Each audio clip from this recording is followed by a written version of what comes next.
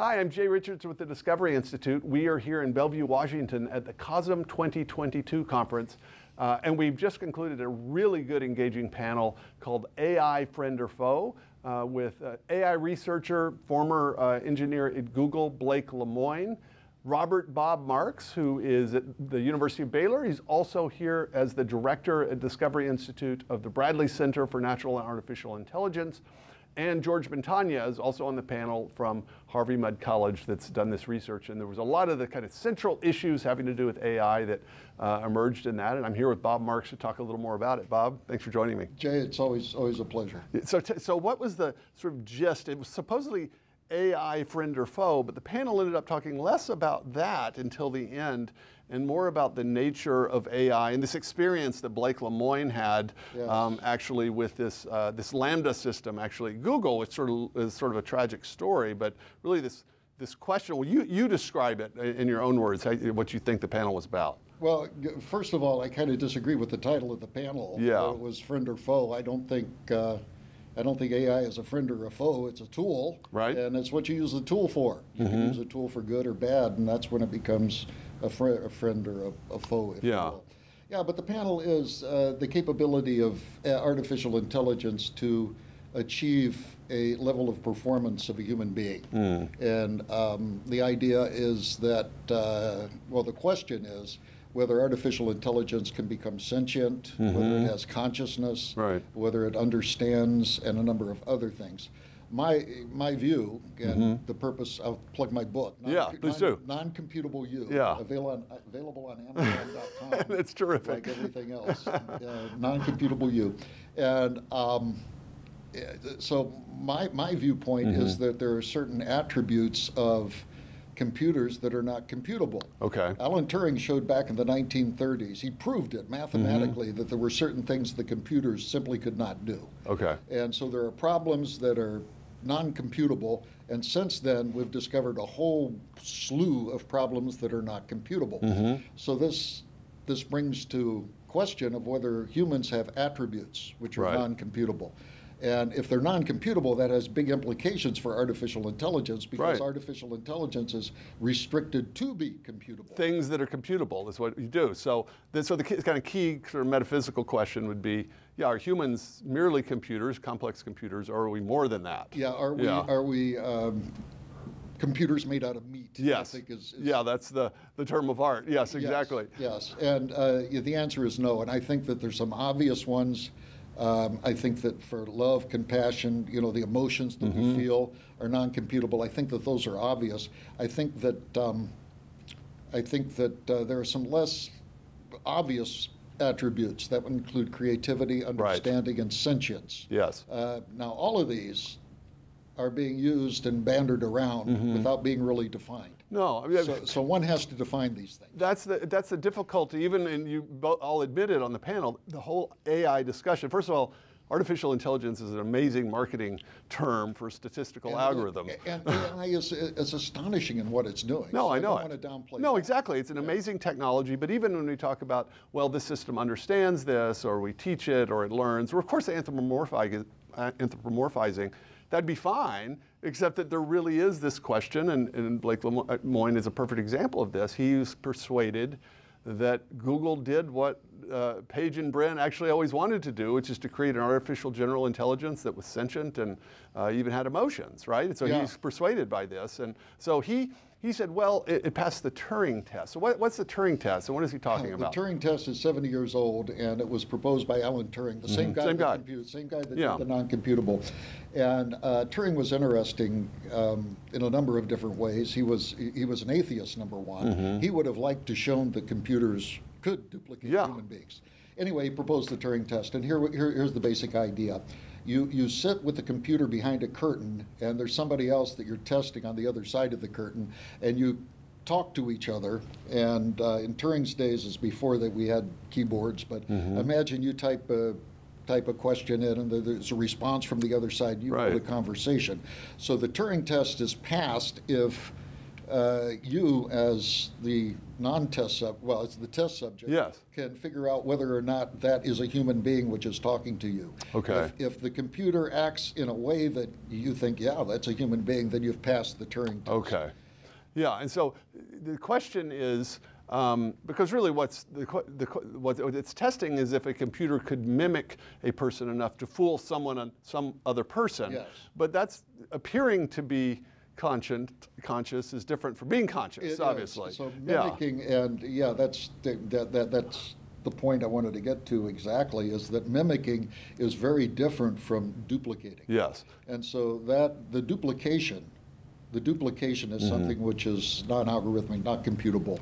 Yeah. Well, and it seems to me that the Turing test ends up being a very low bar, because I mean, I would guess that someone from the 1950s that sat down, you know, on a Google page asking it questions would almost certainly think there's somebody behind it, right? Yes, of course, we know that's not true. And today we have chatbots like GPT-3 and Lambda, which is what Blake looked at. Yeah. And these are incredible, and I think that there's no doubt in a conversational mode that they would pass the Turing test. Yes, and so if that's a low bar, what would be a relevant, like a higher bar, a relevant test for this? Well, the Turing test is kind of looking and judging a book by its cover. Okay. You're only judging the output. Yes. It's better to get inside, and the following test, called the Lovelace test, was proposed by Selmer Bringshaw at Rensselaer. Lovelace was the first computer programmer in the 19th century, and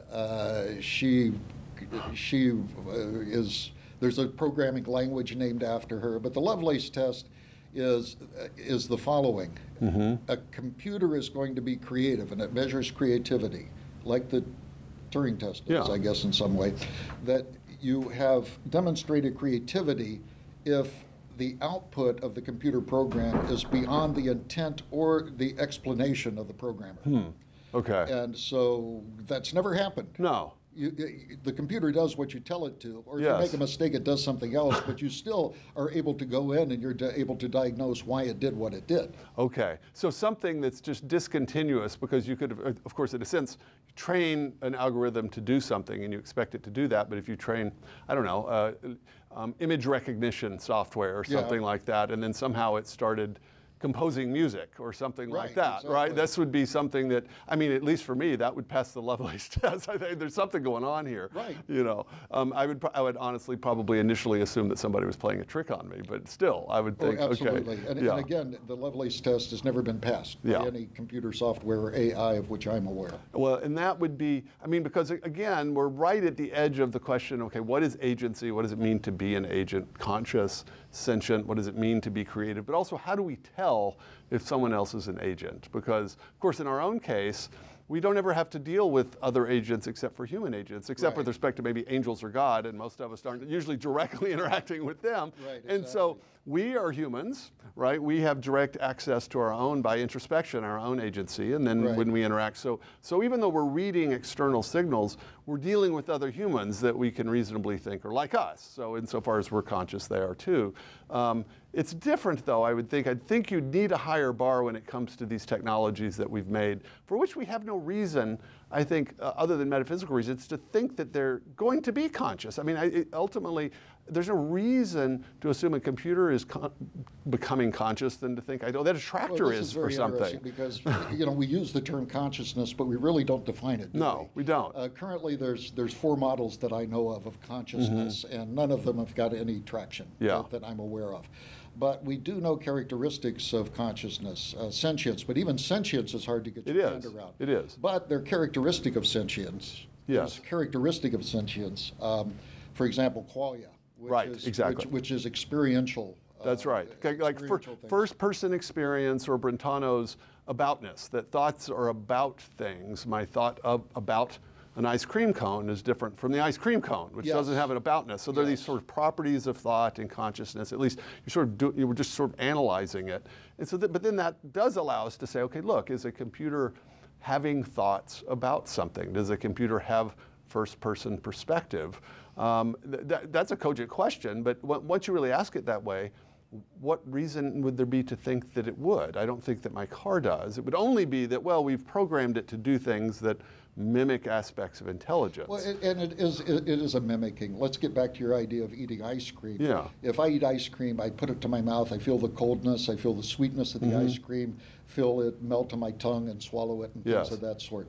Now, you and I can talk about this because we've both experienced the qualia, right? Right, yes. But how would you explain or duplicate that experience in a person that has been void of the sense of smell and taste since birth? Yeah. You couldn't. You can say it's cold. Okay, yeah, he would understand that it was cold.